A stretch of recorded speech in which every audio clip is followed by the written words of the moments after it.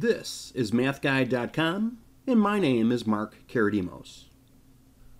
In this video, we're going to take a look at how to determine if lines or segments are parallel, perpendicular, or neither. In our first section, we're going to take a look at the slope formula and how to use it to do our job today. In our second section, we're going to take a look at an example. And of course, in our third section, we'll take a look at a second example. All right, so if you are interested in learning more, you could always go to MATHguide.com. You could click on our lessons section, go down to geometry, and of course I'm going to scroll down past all these other great lessons, and we're going to get to a section called coordinate geometry. And in this section, you could see that we have lessons, quizzes, and we've got even videos, and I'll be adding to this list as time goes on. And we've got a variety of things, not just how to tell if lines are parallel or perpendicular, but we've got a variety of other things as well. So give us a try, and you won't be disappointed.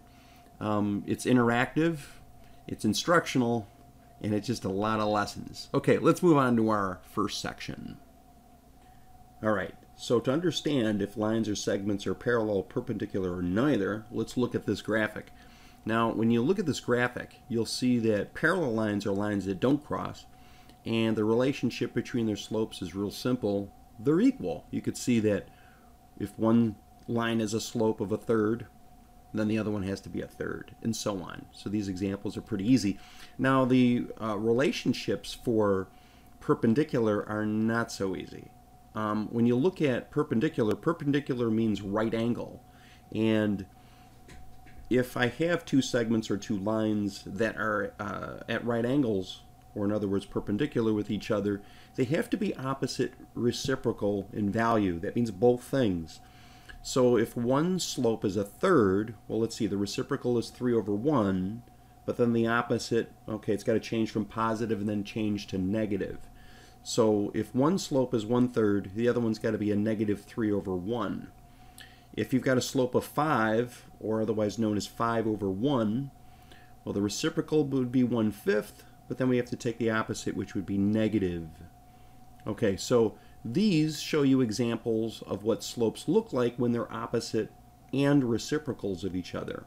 And in those cases, when you're dealing with two different slopes that have that relationship, you'll have perpendicular lines or segments. Okay, let's talk about now the slope formula. Well, this slope formula may look tiny, but it's mighty.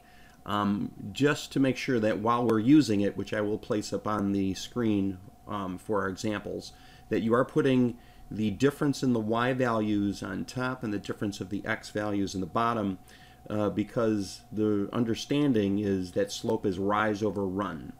Okay, so that's how we measure how a line is or segment is slanted. Rise over run, y values over x values. All right, let's put all this to use in our first example. All right, let's say we are dealing with points A, B, C, D as shown. And let's say that we're trying to determine if line AB and line CD are parallel, perpendicular, or neither. Okay, so what do? You're going to use this formula that you see here, and we're going to calculate, like, let's say the slope. Let's first find the slope from A to B. Okay, so I'm going to abbreviate it with M, and I'm going to put a little AB next to it. Okay, so how do you do this? You're going to find the y values and subtract them on top. So for AB, I'm going to use the 5 and the 7. Does it matter what order I put them up here?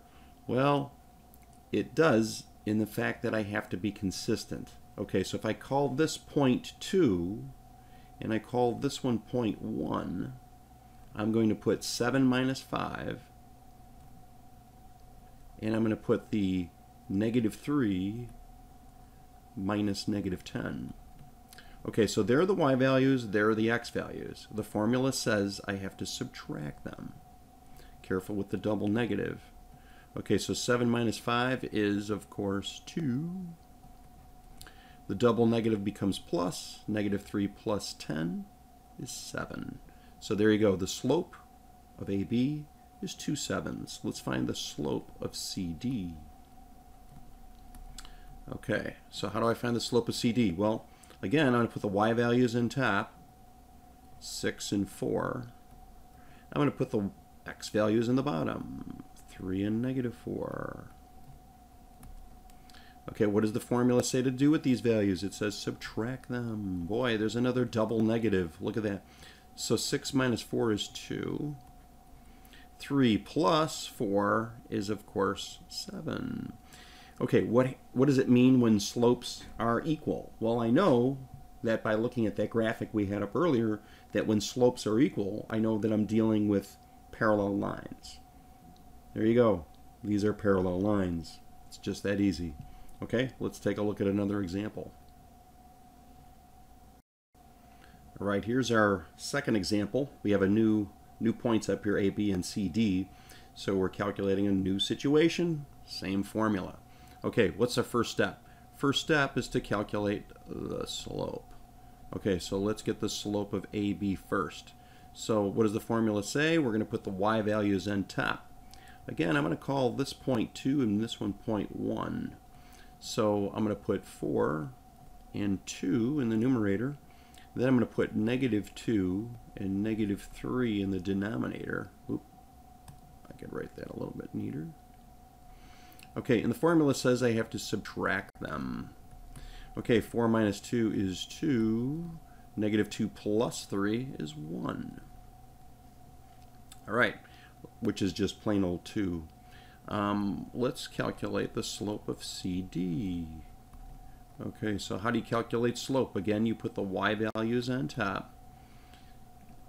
I put the x values in the bottom. And the formula says to subtract them.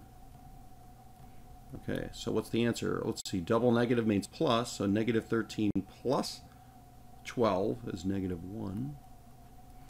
0 plus 2 is 2. All right, now you'll look at these slopes. Notice how one is plus and the other one's negative. Okay, so they're opposite in sign. And let's see, 2 over 1 and 1 over 2. Yep, they're reciprocals of each other. So they're both opposite and they're reciprocal. So it means that these two are perpendicular. Okay, so this has been MATHguide.com. I've shown you a couple examples. Hopefully you understand this skill better. If not, go back to our website. We have lessons on it. I'm going to put all that in the description, right, on the comments section of the video. And please make sure you subscribe to the channel and at least give us a thumbs up. I appreciate it. Okay, so that's it. Check out our lessons, our interactive quizzes, and of course our instructional videos. Take care.